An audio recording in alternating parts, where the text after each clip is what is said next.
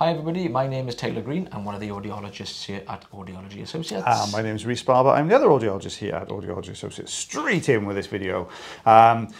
Very, very thick skin keratin layer here just on the outside part of the ear canal. They've just folded over, which was what blocked the patient up. You can see this long kind of strip. Now this is it's not keratose obturans, it's nowhere near that at the moment, but it's that kind of what you'd see at the start of keratose obturans. We start to get this sort of layer, this ribbon of skin that's almost wrapping and folding back on itself. It's looking healthy. There we go. Normally like really compressed, and then as soon as you start pulling it, it's like that ribbon, then it just starts unraveling.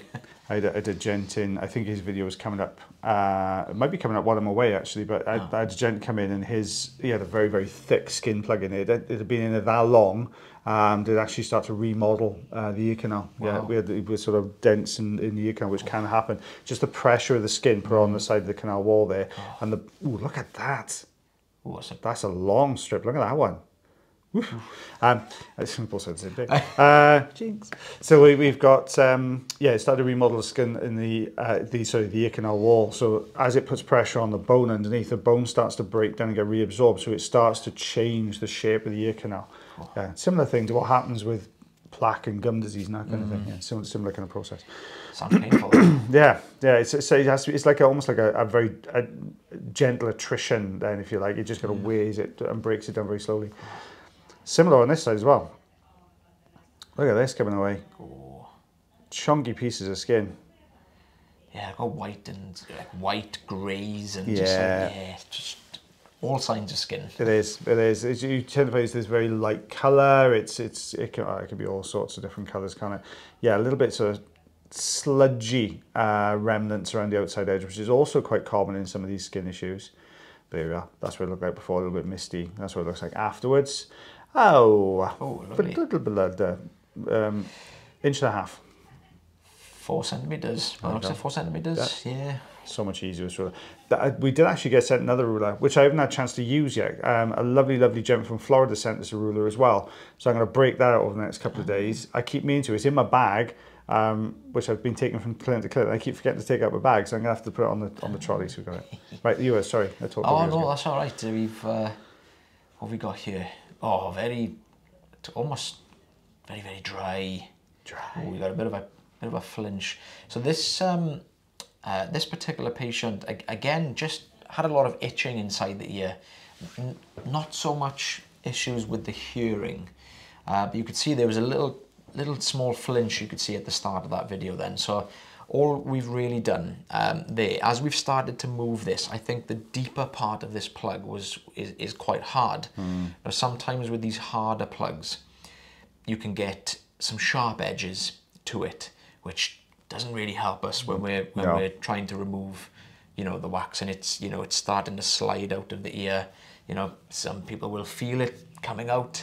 So I think that's all that happened there. As we move this wax slightly, it may have just pressed up against the ear canal and caused the patient to sort of, flinch a little bit. So we're going really careful here now. So I can see a little gap above this. So I'm popping in with the rosin inserter here just to try and get behind this and turn that rosin inserter to. Oh, you can see how deep it is. Look at all those hairs that are firmly embedded in this. There was a little bit of skin I could just see at the top, which was attached as well, which is probably not helping. It's just anchoring that in place. I think this is a longer one as well. Sorry, guys. It took me a little bit longer than normal. That's a dense plug as well. It's folding rather than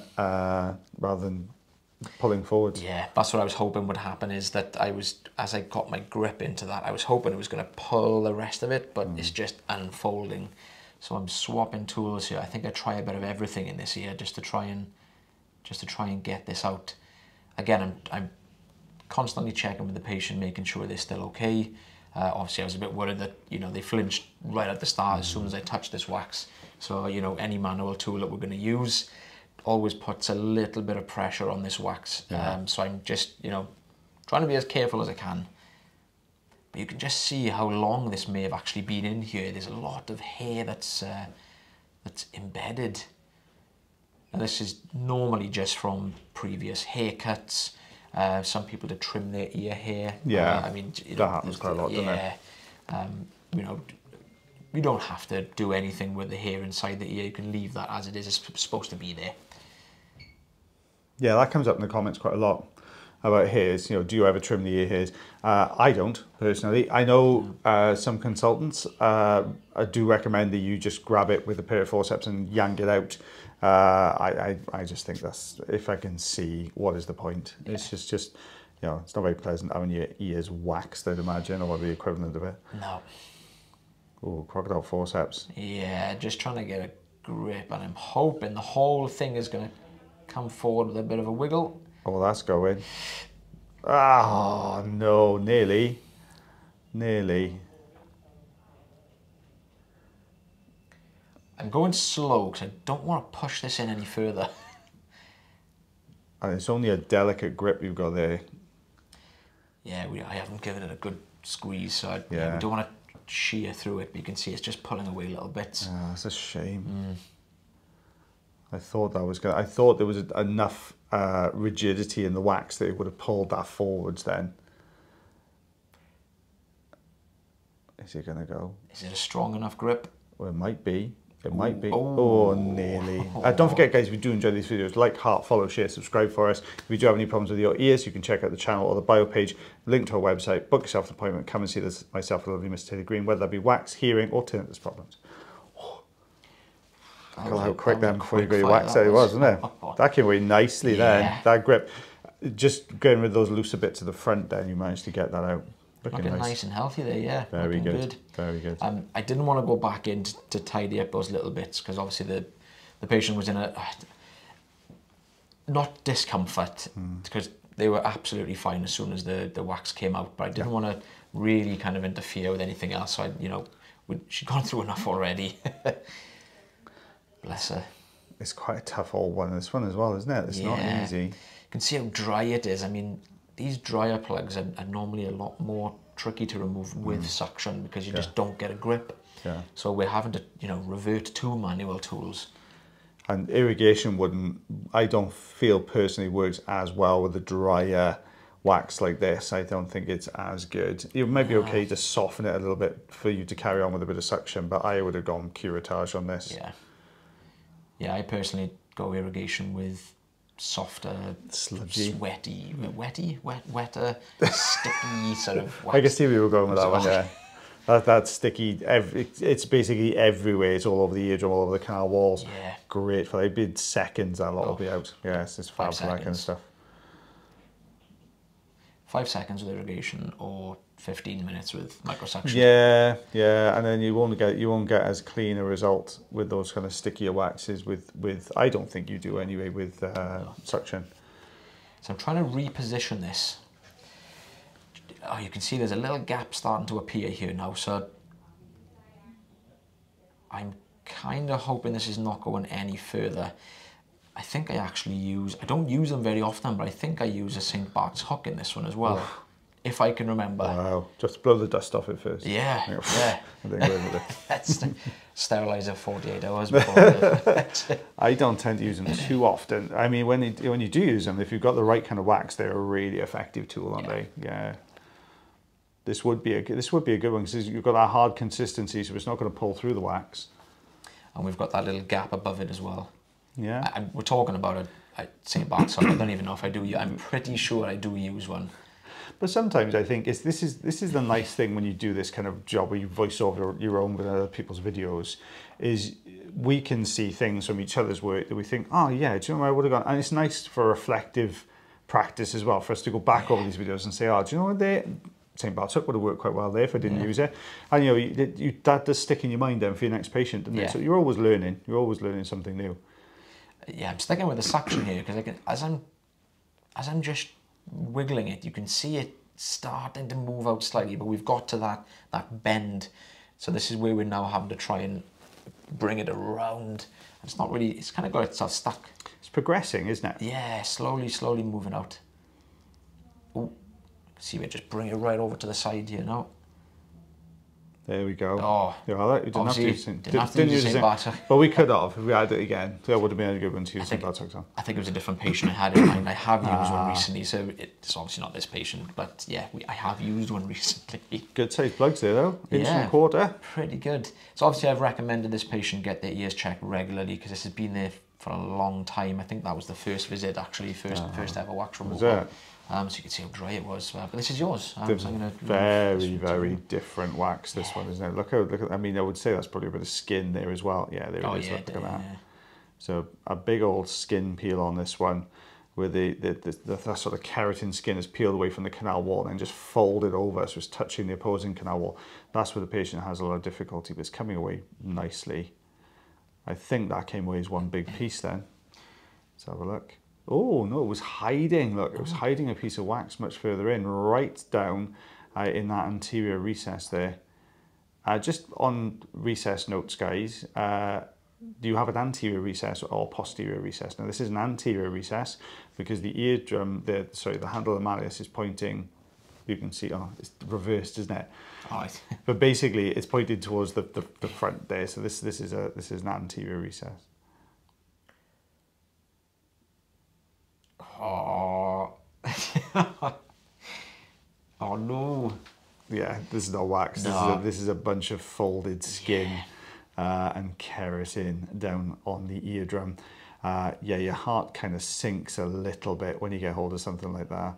Sometimes it can be either a blessing or a curse, because either you can hold on to it and it unravels and all peels out, which works brilliantly, or it'll break little bits off and it just doesn't want to budge. You can see I'm holding the suction tube on it just to build that suction, get a bit of a better grip. Oh, you can see it started. There's a little bit left there. There's a tiny bit left there. Whether it'll come out, oh no, it didn't take it. But you can see how much of it was just hiding down there. Now it becomes difficult because we've got to alter angles here to try and get in without touching the canal wall very much. It's not an easy one, and it doesn't want to pull. Oh. Now, I'm praying this comes away clean. Sometimes we'll drown the ear out with oil in these cases. Yeah, we will. If these bits are... Well, I don't know. I think that's actually pulling out better than I thought it would. Yeah. Look at him mount this down there. You know, excuse me, hiding behind that recess. Look at that. Oh. It's almost like instant relief. It is, yeah. Patient will really hear it a lot better. There you go. You can just see a couple of little tiny bits of debris. Just go and grab that little bit of skin. The tiny bits that are on the eardrum not going to cause any issues. They will come out on their own. They'll migrate off quite happily and join the rest of the wax on the outer part of the ear canal. But yeah, looking so much better now on that one. It's a big difference. Huge. So this is the other side. Now bear in mind we had skin on the first ear canal, so we're probably going to get skin on this one as well.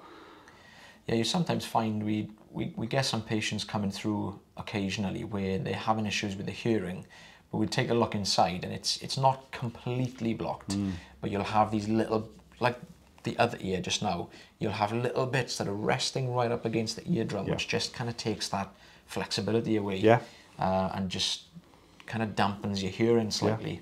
Yeah, definitely. There we go, out that's starting to come. So if you can hear some rumbling on the mic, my stomach's picking up. I'm starving already. I had breakfast as well. I'm good. I'm good with this one. But we're just starting to peel this sticky stuff away. The wax is out. You know, we can see the skin wax is gone. This is more just a bit of tidying up here, really, around the outside edge. There we go. And there's the eardrum looking lovely and healthy. So this is what it looked like before, and this is what it looks like afterwards. Lovely. What are you doing on that one? Doing centimetres or inches? Yeah, I'll do centimetres. 2 centimetres, nice and easy. I'm gonna go 3/4 of an inch on that one. Yeah, nearest damn it anyway. I almost had the name of that seesaw thing as well. Tita Tata, is that what they call it? Oh, don't ask me. Don't ask me. I might just made that up. I'm not too sure. I can't remember. Yes, thank you very much for watching our video today, guys. Don't forget, if you have any comments or questions, drop them into the comment section below. I'm away for 2 weeks now, so we probably won't do answering your questions because I think it might be a bit too much to try and get that done on your own as well. But we shall be back soon. Yeah. Yeah. There you go. And as always, together guys, soon. back together soon. That's what I meant to say. And as always, guys, take care of yourselves. Take care of your ears. And take care of one another. And myself and the Splendor. Oh my God. Splendiferous. That's the word. Taylor Green. We'll see you again real soon. Bye, everyone. Bye.